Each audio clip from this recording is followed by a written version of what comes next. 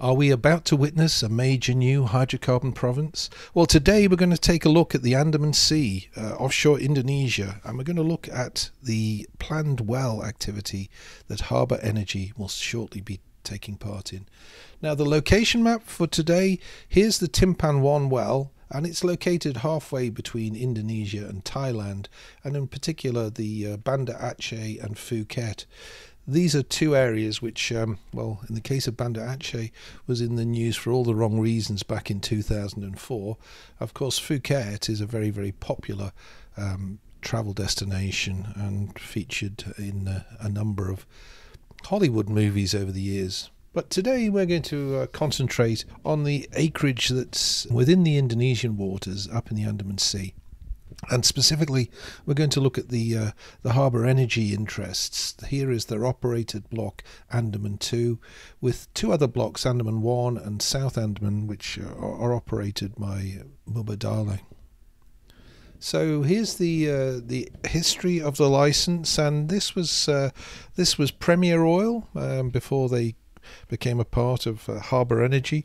So Premier Oil basically were awarded the block back in 2018 and following a series of farm outs and acquisition of 3D seismic, kind of getting ready now to drill a well in sort of second quarter 2022. So here's the equity in the well that's coming up. It's Harbour, our operator, with BP and Mubadala Petroleum partners in this joint venture. Now, it's been described in a number of recent press releases as a play opener. It's certainly a play extension, and indeed we think if it goes down and finds something in the new horizon that it's targeting, it could actually open up a new play. Here's the location within the Andaman 2 block, and you can see there are actually lots of prospects and leads, so this will give a very vital data point in a region where there's lots of opportunities. Now, there are gas fields here, discoveries located to the southeast, and we'll have a look at at a map showing how this area relates to all the other discoveries in the region. In terms of the geology, well, this is a line that's basically running across the north end of Sumatra Island, so it's basically moving across the Arun field here, and really we're just using this to show that this is a tertiary sequence, and we're getting well in excess of 5 kilometers of tertiary section, and we get a series of tertiary deeper centers that's typical of Southeast Asian geology. We get localized reefs and build-ups over basement highs, and you can see that there are sands developed here in sort of the lows adjacent to some of these highs. Now, looking at the geological setting, and this is the approximate location of the Timpan-1 well, you can see that it's actually quite close to a deeper basin, this Mergui Basin here, which would be potentially a source kitchen for generating hydrocarbons in this region.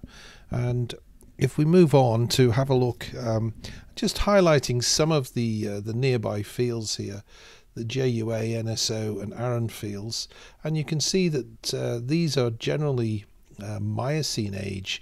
We believe that the Timpan-1 is actually targeting some of these either carbonates or indeed sandstones within the late Oligocene. So here's a map and showing the basin activity, and you can see the information we have within our TROVE database. We have information on all the fields in the region, lots of information to call on, and you can see there are a number of oil and gas discoveries, generally down to the southeast here, closer to Sumatra. But this is the location of Timpan-1, so it's quite a distance northwest of the known discoveries to this point in time.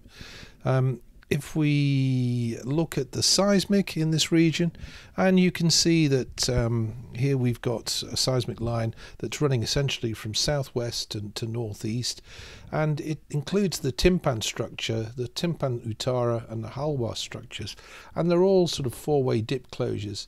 They appear to have very strong AVO responses, and they also have flat spots. Now we'll look at these on the next slide in a bit more detail. And here's the planned well, the Timpan-1, and you can see that in terms of the polarity, we seem to be going from a hard to a soft here at the top of the reservoir. Then this could essentially be a gas-filled sandstone with an underlying harder aquifer. So it looks about right in terms of the seismic response. Now, I actually, when I first looked at this, I thought there was actually a tilt here, but here's a couple of horizontal lines to help you get your eye in, and you can see indeed these are quite flat looking. Perhaps there's a subtle slope on that, but that could be velocity in the overburden creating that. The well is going to be targeting somewhere in the region of 300 million barrels of oil equivalent. Its spud is imminent. The entire play, here's the Timpan, and it's going to be drilled with the West Capella drill ship. The entire region, Harbour Energy are talking of up to 12 TCF and 400 million barrels of condensate. Now the drill ship here, built in 2008 with a maximum drilling depth of over 11 kilometers, and you can see a dual derrick. So that's going to be a nice piece of kit to be drilling out in the Andaman Sea. If we look at the development plan, well, it's very early days. There is, of course, a terminal, and this is the best quality picture we've been able to find online. It's a little fuzzy, but you can see this is the Arun LNG terminal onshore, just some distance away from where the drilling is going to take place. Now this, as we understand it, was a liquefaction LNG, but as the Arun field declined in production, it was actually converted to a re-gasification terminal. But who knows if there is success? And this schematic here is showing the FPSO parked over the Timpan drill center, but you can see there's a Timpan North, there's a Sengar Utara and a Sengar drill center, so potential for other fields that may be discovered in the future to actually be tied back to this particular opportunity. So we'll watch this space, and if people are interested in the liquefied natural gas resources in the world, here's the dashboard out of our TROVE LNG, and we have global coverage showing all the LNG terminals, both liquefaction and regasification terminals in the US, Japan, all the way on down here through France and Mozambique. Now, it covers all the past, the present, and planned terminals and plants that we see worldwide. In terms of the top operators, you can see them listed in here, and generally lots more regasification than there are liquefaction plants at this time. Mainly onshore, but we also feature up to 22 offshore LNG plants, so it's a great source of information to find out about LNG. So conclusions, well, the well Timpan-1 should be spudding in May 2022. They look really exciting structures, and quite a few of them look-alikes, so if one comes in, it would certainly de-risk all the others. There's a large number of prospects in the region, and that's why we think this is a really exciting play. Nearby, the LNG established regas conversion potential for reconversion to liquefaction. Who knows? Early days yet, but time will tell. Certainly one to watch, and we'll have follow-up videos on this channel to see how the drilling results work out. Please subscribe, give us a thumbs up, ring the bell if you want to be notified of our next releases. There's the contact information. Thank you for watching.